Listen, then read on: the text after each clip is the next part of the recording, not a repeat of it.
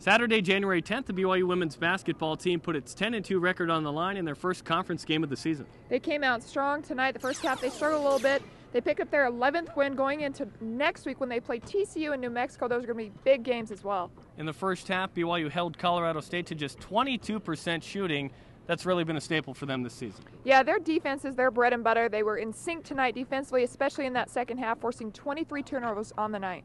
Keilani Moyaki, Jasmine Foreman, Little Riley, they played well. Bonnie Barbie played well for Colorado State, 14 points for her. Really, BYU did enough to take a 23-20 lead into the half. That was their largest lead of the game at that time. It was a pretty close one at that point, but in the second half, BYU started to blow it open.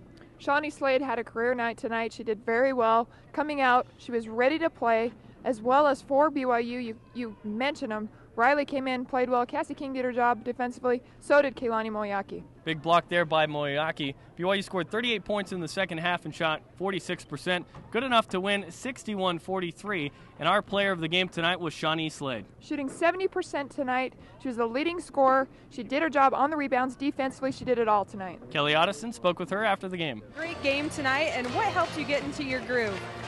I just felt really relaxed tonight. I think it helped me kind of calm down and feel confident out there. So I think I was just playing kind of relaxed. So. Okay, great. And any expectations for the team the rest of the year? Anything big happening that you're excited about?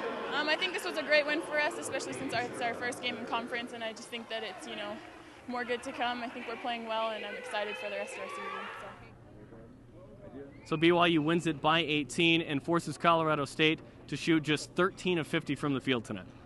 Yeah, tonight they did their job defensively. We talked about it all game. This is the key for the coaches for BYU. They want them to step up defensively, forcing those 23 turnovers. They did their job in the paint. They got the ball in the paint to Cassie King and Keilani Moyaki, scoring 18, and they shot the ball much better, especially in that second half. Offensively, BYU's not going to blow you away, but defensively playing great, holding people to about 43 points the last 4 games. BYU's now 11-2, a 9-game winning streak, and they will take on the TCU Horned Frogs in Fort Worth Tuesday, January 13th.